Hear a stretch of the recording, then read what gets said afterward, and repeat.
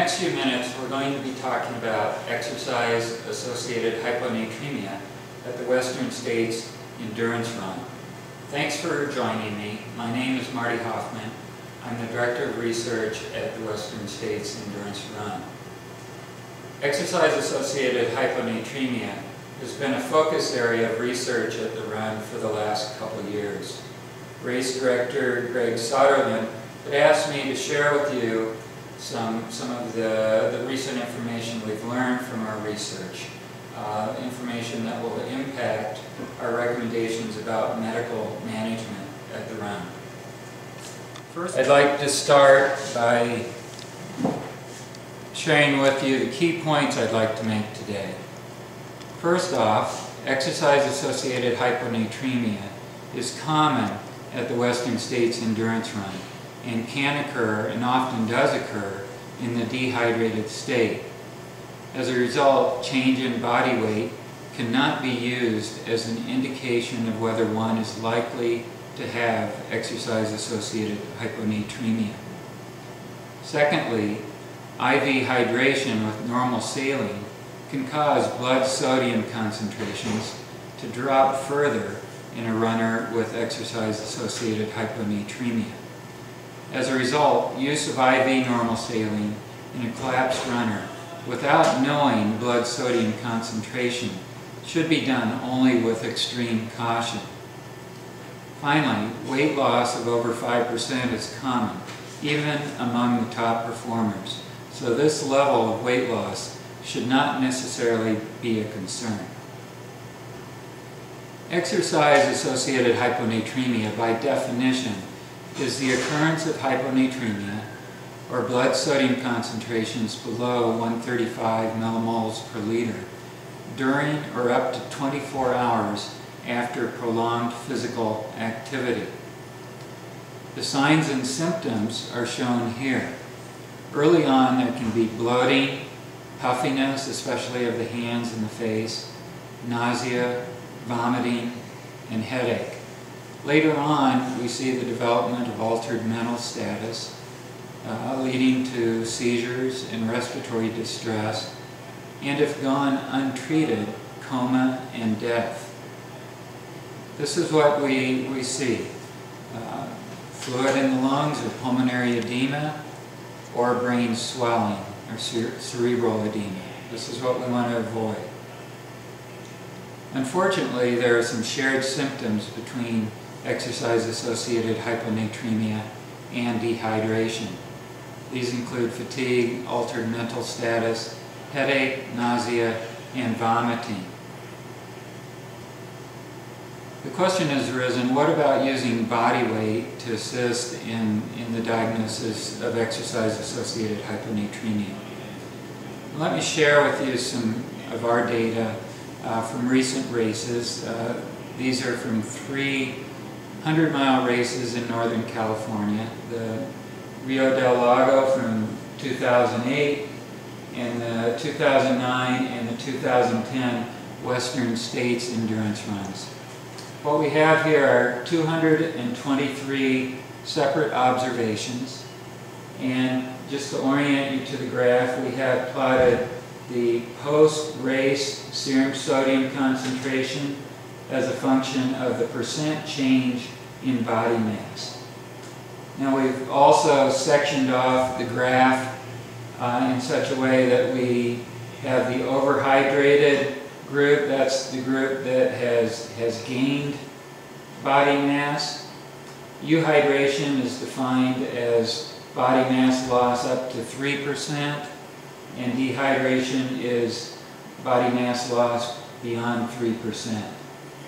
I've also sectioned this off in terms of sodium state. Normal blood sodium is between 135 and 145, so we call that normonatremia. Above 145 is hypernatremia. Between 129 and 135 is what we term biochemical hyponatremia, and then below 129 is clinically significant hyponatremia. So with that orientation, what can we see from this, this graph? First off, the major point we can make is that 33.3% of the observations here had exercise-associated hyponatremia. In other words, 1 out of 3 of the runners that we tested were hyponatremic at the finish. Secondly, the relationship between post-race sodium concentration and change in body mass was non-significant. That's shown here with this dark, solid black line. But this relationship was non-significant. In other words, there was no relationship between the post-race serum sodium and change in body mass.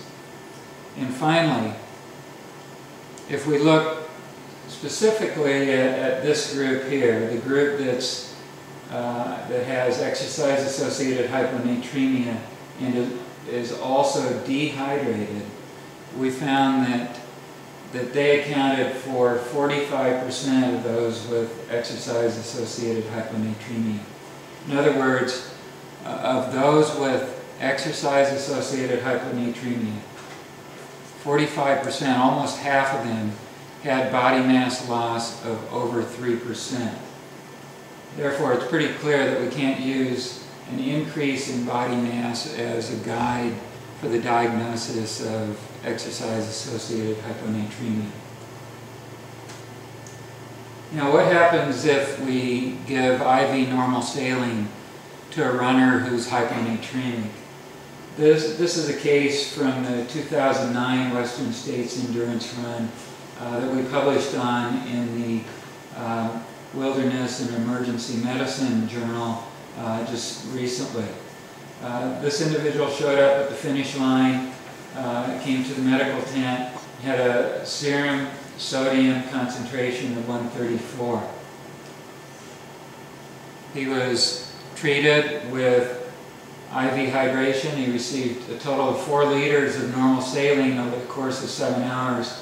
And you can see what happened with his blood sodium concentration. It went down. At this point, he was actually looking reasonably well, and he was released. He went to his hotel, and a few hours later ended up in the emergency room, where his blood sodium concentration at that time was 130. They did the same thing. They treated him aggressively with IV normal saline. Once again, you can see what happened to his blood sodium concentration. So these are the sort of drops in blood sodium concentration that could potentially set someone over into cerebral edema, and we have to be really careful with this sort of treatment. Let me show you another case. This is a case from the 2010 Western States Endurance Run. This runner showed up at the finish with a blood sodium concentration of 120. She was treated appropriately, receiving a bolus of 100 cc's of 3% normal saline, so hypertonic saline. And you can see what happened to her sodium. It went up a little bit. This was about 1 hour later. She was still not looking particularly good at this point, even though her sodium was up, and she was not able to urinate. So she was sent to the emergency room, and by the time she got there, her sodium was up even further, and she urinated excessively at this point, which was a good thing, the right thing, the right physiological response, and really didn't receive any treatment at the hospital. Because we were doing studies that year, we measured AVP, or arginine vasopressin, and we actually got these measures at the finish and 60 minutes after she received this treatment. Now, AVP is a hormone that helps regulate sodium and osmolality, and with the blood osmolalities that would be present with a sodium concentration of 120, AVP should be completely suppressed. In other words, it should not be measurable.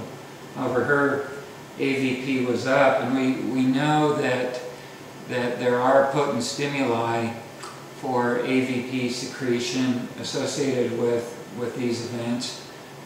Those stimuli include exercise, heat, and nausea. Nausea is especially potent at causing the secretion of AVP. So her AVP was elevated at both time points here. We did not get a blood at this point because she was no longer accessible to us, but we can be pretty certain that her AVP was suppressed at this point because she was able to urinate.